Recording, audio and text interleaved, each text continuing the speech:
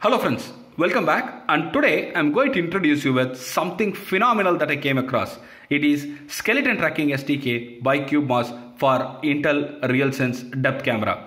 You can see that I have set up my Intel Realsense depth camera here already. And what is the skeleton tracking?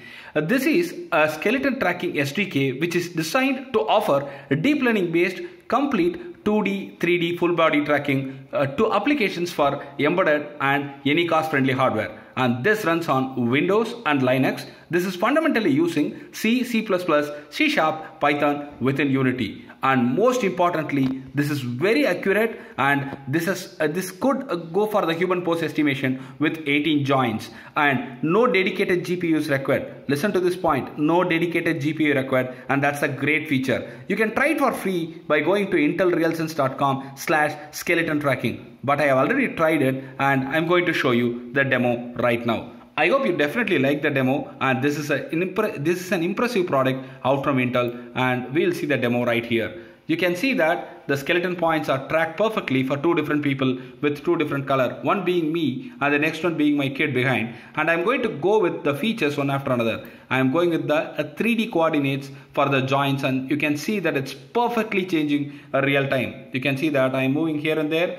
The coordinates are all changing real time, and this is a phenomenal real time scenario that you can appreciate. So you can see that all these are moving up and down, and this is very nice feature. Now I am hiding persons. What I want is only the coordinates, and the coordinates are available for you right now with the skeleton joints. This is a very good feature that one should appreciate. You can see that this is also real time. I'm moving now, and you can see that all those are moving, and behind me the kid is actually dancing a little bit, and that's also visible clearly, and this is very good.